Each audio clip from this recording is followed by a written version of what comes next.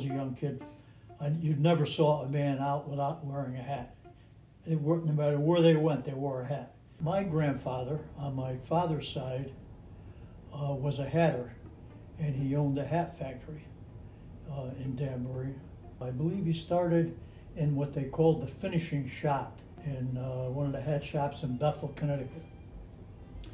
And from there, he eventually became the owner of a hat company in Bethel called the Fay Gorman Hat Company. And he ran that for a number of years. Eventually, he became partners with a man named Murphy, and they formed a bigger company called the Murphy Gorman Hat Company in Danbury. My grandfather passed away in 1929. Of course, that was the year the stock market crashed, beginning of the Great Recession, or Depression, I should say. And the stock market crash had a big influence on their company, and eventually their company was dissolved. But my dad, when he was just out of college, he worked for the hat company as a salesman, going to New York, Boston. So once they were out of the hat business, that was the end of our connection with the hatting industry.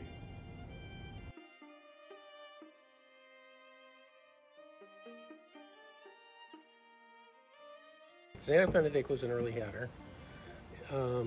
When a history was first compiled in 1850s, or an account of hatting in Danbury, he was named as the first hatter, but there's a good possibility that his father or relatives were involved in it before that. After the Revolution, Zanuck Benedict was probably the first to start maybe producing hats for more than just the local people, trying to think of a way to make a business out of it. He wasn't the first to actually set up the first hat factory, though. That was a couple of other people in the 1790s. Originally, a lot of these hatters were actually nomadic. They would move from place to place. They would make a lot of money in one place, and then, if there was no work for a while, they'd try to go somewhere else, or they'd take the time off. So they were kind of a privileged trade, or a craft-based trade. Their skill was the linchpin of the whole industry. Until they really mechanized everything, you couldn't make a hat without a skilled labor.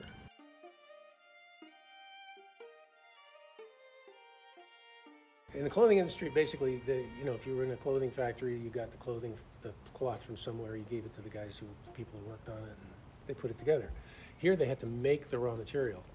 The process of making hats had to do with fur being taken from animal skins, rabbits, beavers. And what they did was to get the fur off of the pelts of the animals, they had to boil these skins and shrink them, and it would remove the fur. The process, they used a very dangerous chemical. They didn't know it was dangerous at the time, but they used something called mercury nitrate.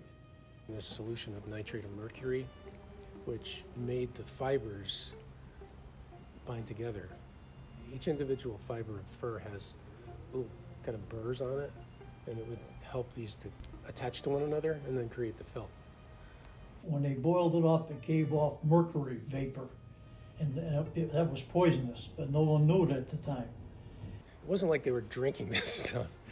It was they were exposed to it a lot, and a lot of it got into the water. There's a lot of steam in these factories because they were shrinking the felt into hats. So there was like a massive amounts of steam. So the mercury was, getting into the steam, getting into the water that might be on the floor. So there were constant exposure to it. From 1941 on, they stopped using mercury nitrate as an agent to remove those. But those workers from that earlier time, they were subject to getting what they called the shakes, the hatter shakes.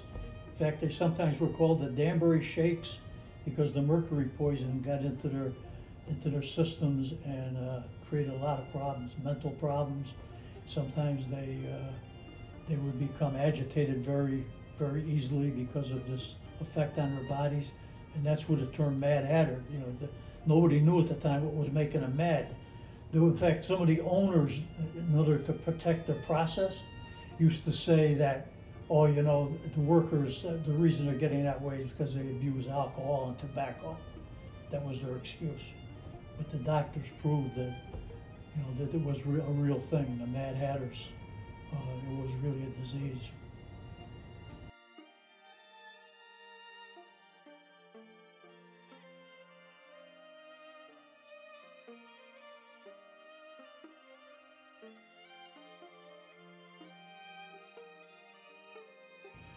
Wear a hat, keep your neighbor working was a slogan that was on the Danbury, in those days it was called Danbury News Times, and that was right on the front page of the paper near the name News Times.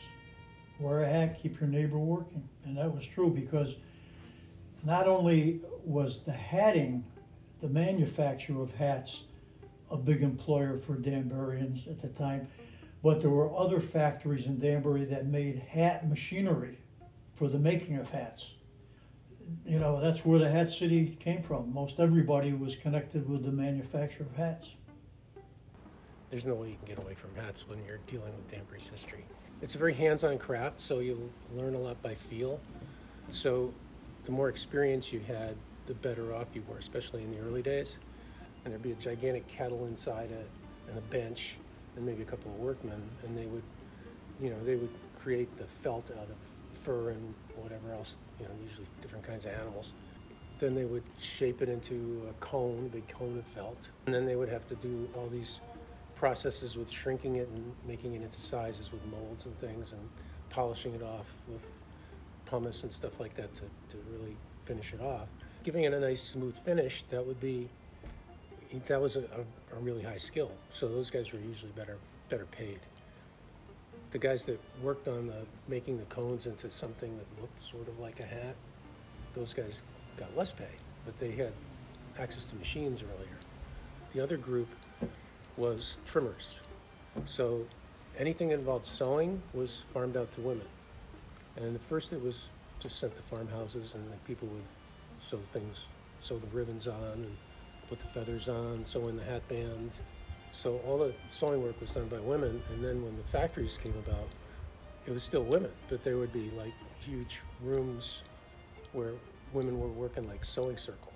Over time, what manufacturers did to make things more efficient was get a machine that could do each piece.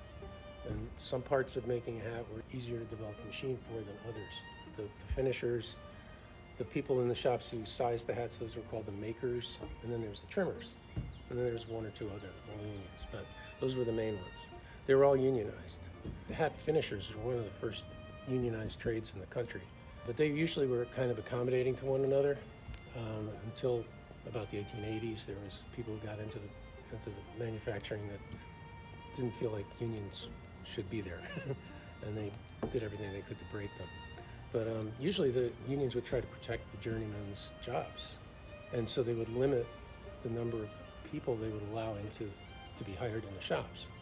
And sometimes they would have to alter that when there was just more work than people were able to handle. So they worked it out usually, but not always. Eventually there was a big lockout where some of the manufacturers really tried to break the unions. As a result of that, the Hatters all joined a thing called the United Hatters, which was a national organization. And then they in turn joined the American Federation of Labor. So the American Federation of Labor was a big blanket umbrella labor organization whose chief weapon was boycotting. If some manufacturer didn't go along with what they demanded, they would issue a boycott and people all over the country would stop buying their hat. The Hatter strike that took place in the early 1900s, that was made a big change for the labor movement in this country. And it was called the Danbury Hatters strike.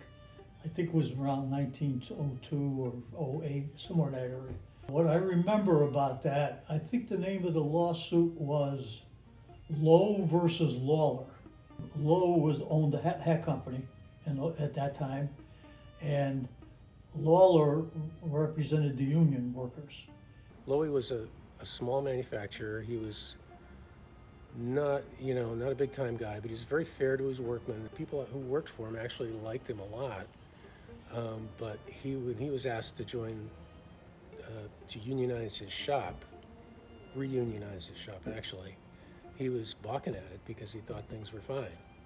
But the National Union, the United Hatters, backed by the AFL, wanted to unionize the whole industry.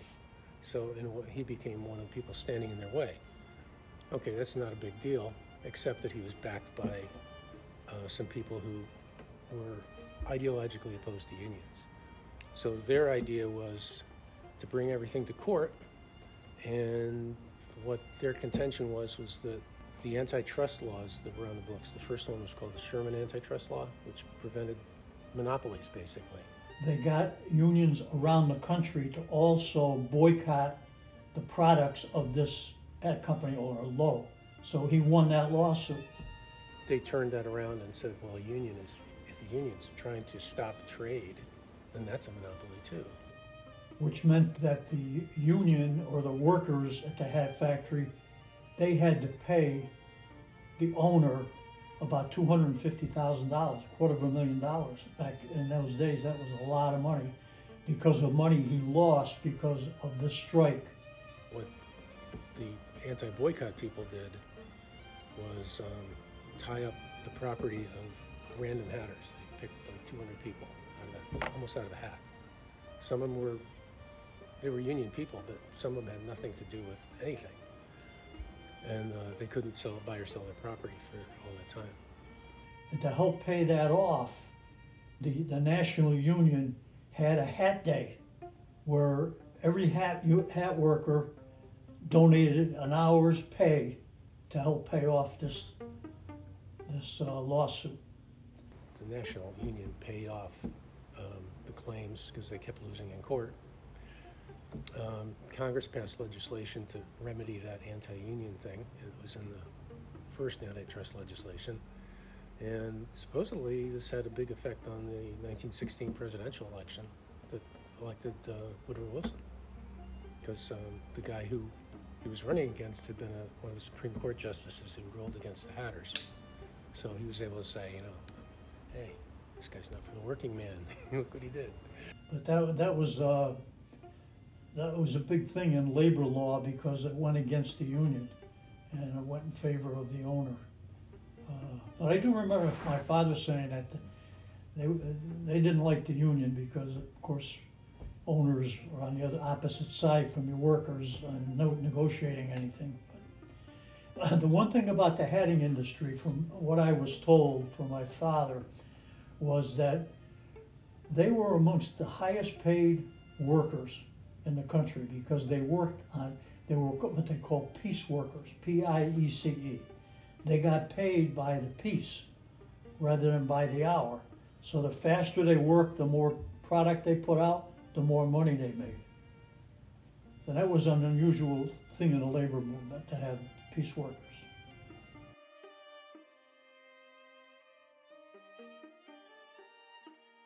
As growing up as a child in the 1940s and 50s, almost everyone who lived in my neighborhood worked in some capacity in the hatting industry.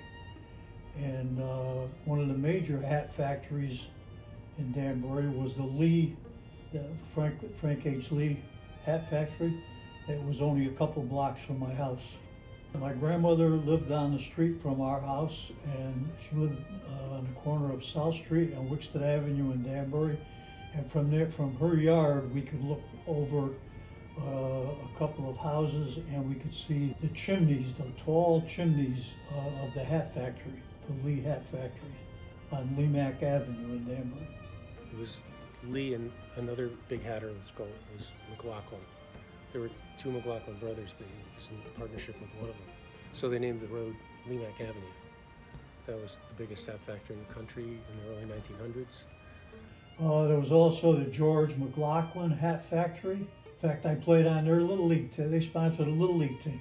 In fact, they shortened the name to Macklin's on our jerseys, I remember. So they were two of the big ones that I remember. There were a number of small hat companies, too, at that time. But the three big ones were Lee's, McLaughlin's, and the Mallory or Stetson Company.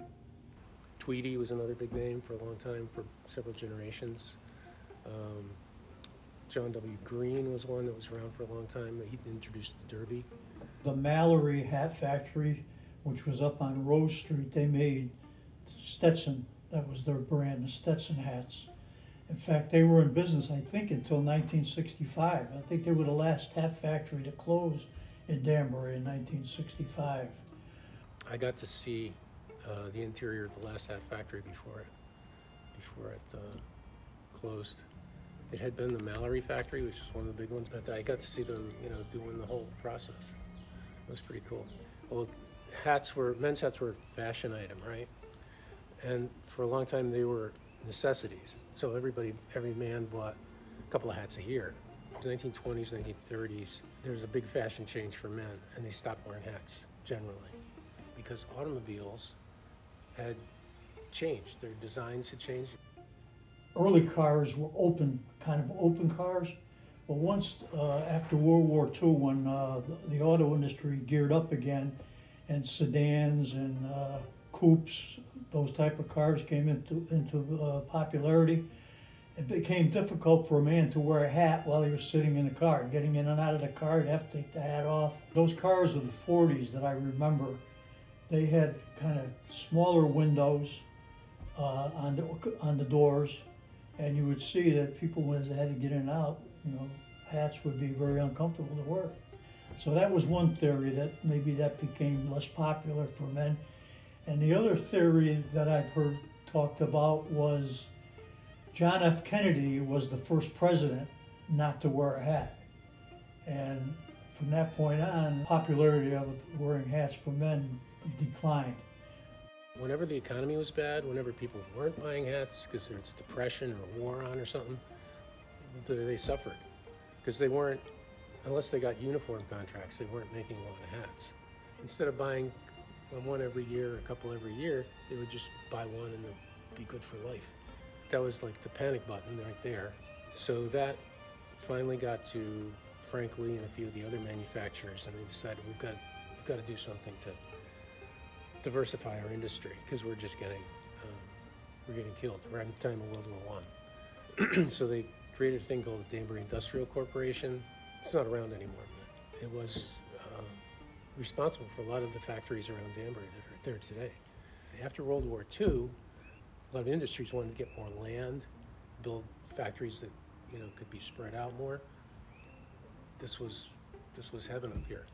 So there's a bunch of electronics companies, metal fabrication, ball bearings, all kinds of stuff. The jobs that were once all hatting jobs, because you had a trained population, and it was a blue-collar town, and these people they were very employable. They had good work skills. There's a transition that could be made there. And then the machine shops that made parts for the hatting machines, those easily transitioned into ball bearings.